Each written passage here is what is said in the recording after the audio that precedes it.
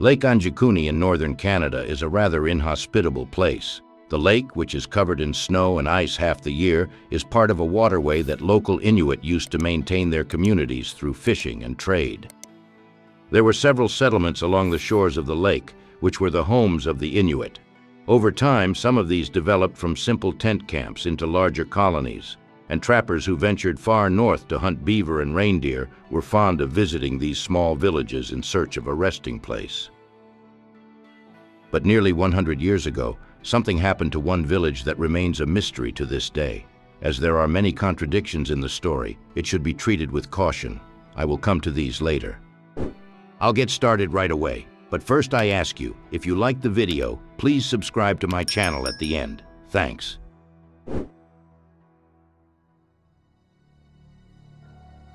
Kavalik Region, Nunavut, Canada, Lake Anjikuni, November 1930. On a cold November day in 1930, Canadian trapper Joe LaBelle was traveling near Lake Anjikuni in northwestern Canada, in present-day Nunavut. He knew the area and the Eskimos who lived here well, and also their legends about the harmful forest spirits, the Wendigos. Knowing that these Inuit tribes were friendly and hospitable, welcoming travelers and offering them accommodation, he thought he would spend the night in one of these villages. According to him, as he approached the settlement, he was gripped by an inexplicable anxiety. This feeling only grew stronger when he saw the village with his own eyes. He noticed immediately that there was no smoke rising from the chimneys of any of the huts, and that the husky dogs, which always barked loudly to signal the arrival of a traveler, were silent. When he arrived in the settlement, he was greeted by an eerie silence. He could hear no sound of conversation or laughter emanating from the huts. He knew that all the inhabitants of a village like this would never leave the huts, and now he could not find a single soul. The village was completely deserted and desolate. As he wandered around the huts, he encountered more and more inexplicable oddities, and his earlier anxiety slowly turned to bewilderment and dismay. Since he found everything in the huts as if the Eskimos had left all at once, leaving everything they had been doing behind. On the tables were traces of meals that had been started but never finished. In some plates he found half-eaten, cold food, and in others he discovered burnt meat, confirming his suspicion that the inhabitants had left the village suddenly. In another house he discovered traces of cooled embers in the fireplace and a dropped seal skin that was being repaired, but the owner never managed to finish the repair. In other houses he found unfinished shirts with the needles still in them. He also found an excavated grave on the outskirts of the settlement with the body missing, but the stones at the edge of the grave were not broken up, ruling out the possibility that an animal had scraped the body. LaBelle found no signs of violence in any of the buildings, no signs of a struggle at all.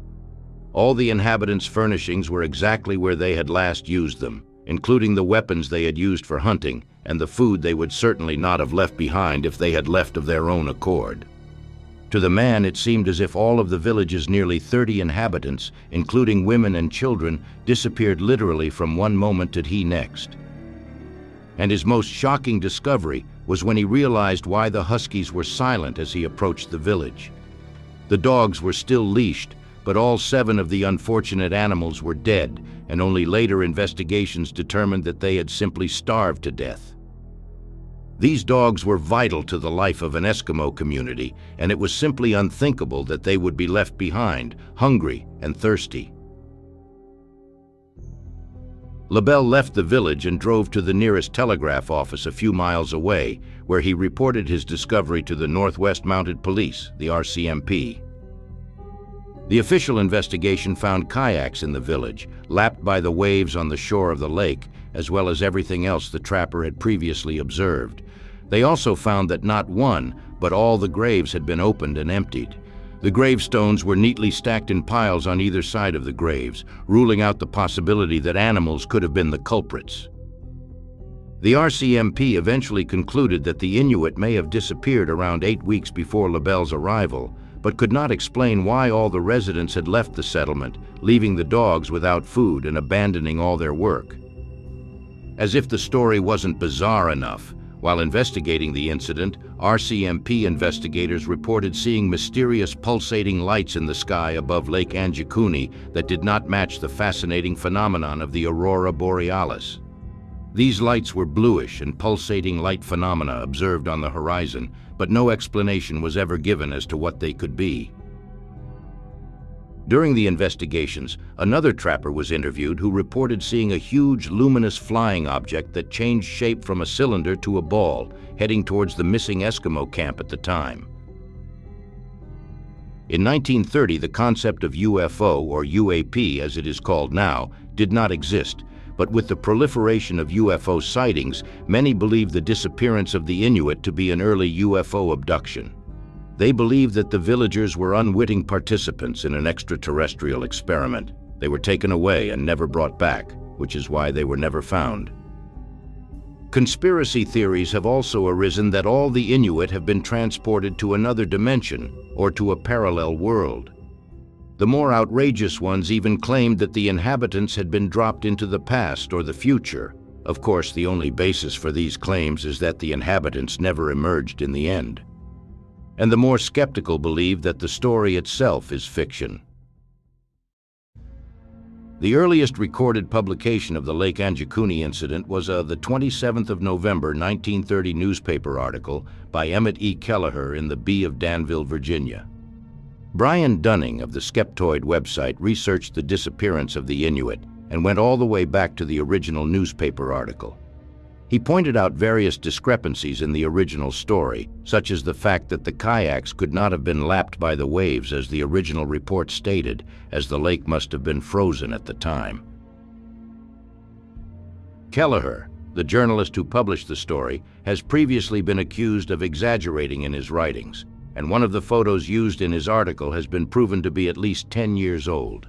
Dunning also pointed out that subsequent reports have always increased the alleged population of the village, but have also exaggerated other details.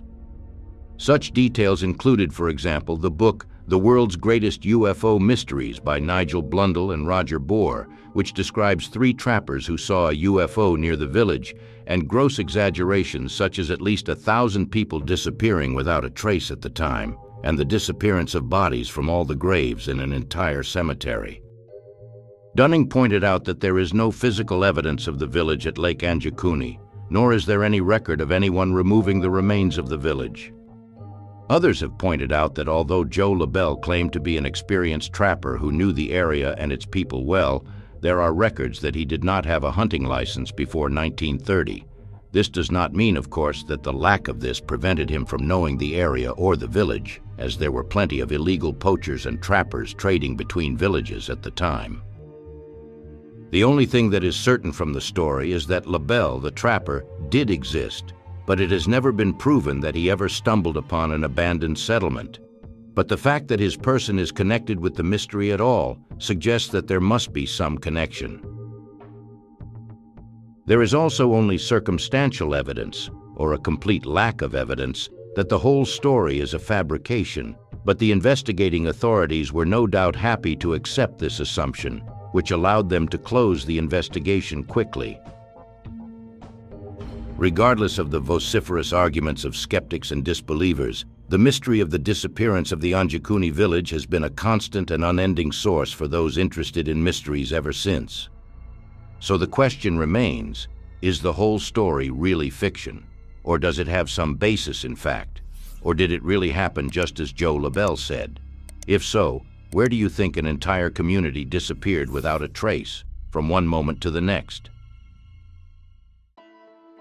Be sure to leave a comment below, check out my previous videos, or subscribe to my channel if you haven't already, so you won't miss out on my upcoming videos. Thank you very much for your attention. See you in next video.